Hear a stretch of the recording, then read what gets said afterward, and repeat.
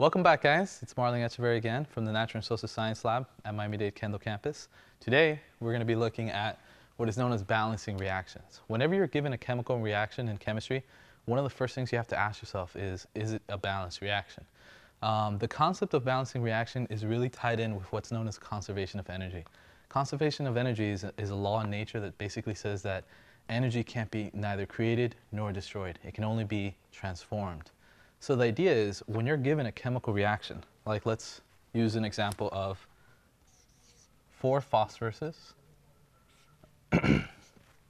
plus 2 hydrogens with a subscript of 2, producing a compound like pH3, the first thing you have to do is you have to analyze this chemical reaction and you have to ask yourself, is it balanced? Well, here I'm demonstrating that I have 4 phosphorus on the left side of the reaction, but on the right side of the reaction, I see that there's an invisible subscript of only 1. So then I realize there's an imbalance in my chemical reaction. So how do I actually go about balancing this? Well, one of the approaches that you can take is you can list the elements underneath the reaction arrow, and then you can proceed and try to balance it. So what I would do is I would ask myself, how many phosphorus do I have on both sides? And then last, I would ask myself, how many hydrogens do I have on both sides? So, for example, here I have 4 phosphorus, so I'll make sure to take note that initially I have 4 phosphorus. On the right side, I only have 1, so I'll go ahead and put a 1 here.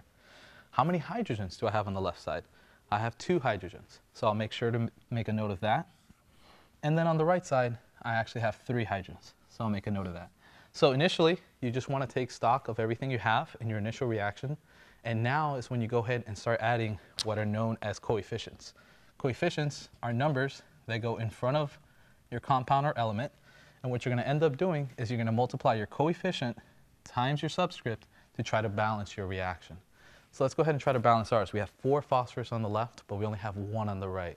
So what number am I going to have to plug in here that when I multiply that times 1 will give me a total of 4? Quite clearly, it would be 4. So now 4 times 1 gives you a total of 4 phosphorus, and you can see that this is balanced. You have 4 on the left, now you have 4 on the right. But one of the most important principles is that as soon as you add a coefficient to a compound, it not only applies to the element of interest, it also applies to the other element. So I'm going to multiply this 4 also times the 3 of the hydrogen. So this is actually 4 times 3 for a total of 12 hydrogens on the right side. And now I can see that I'm imbalanced as far as my hydrogens. I have 2 on the left and I have 12 on the right. So what am I going to do to balance this situation? Well, I come over here to the hydrogen. I see the coefficient blank and then a subscript of 2. So the real question is, what number times 2 will give me a total of 12? Well, quite simply it would have to be coefficient of 6. So your 6 times the 2 gives you a total of 12 hydrogens. The nice thing about this system is that you can be sure that you're perfectly balanced because you can see that you have 12 on the left and you have 12 on the right. So there's no confusion. The last thing you should do, if they ask you for the sum of the coefficients, if you have to make sure that you put a 1 on an empty blank coefficient space here. So this would be what is known as a balanced reaction here, where you have 4 phosphorus, 6 hydrogen, 6 moles of hydrogen reacting to produce 4 moles of pH3. That would be a balanced reaction.